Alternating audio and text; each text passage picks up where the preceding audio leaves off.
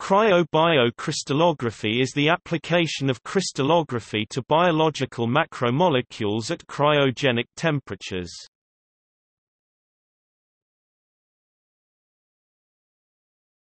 Topic: Basic principles. Cryocrystallography enables X-ray data collection at cryogenic, near-liquid nitrogen temperatures, also called N2. Crystals are transferred from the solution they have grown in, called mother liquor, to a hydrocarbon environment.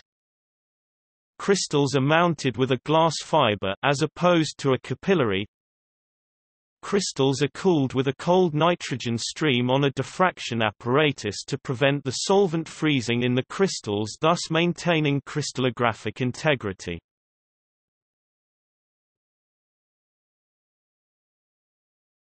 Topic: Advantages.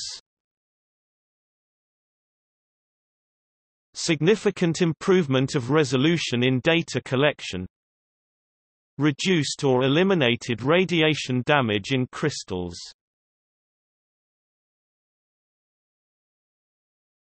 Topic: Usefulness and applications.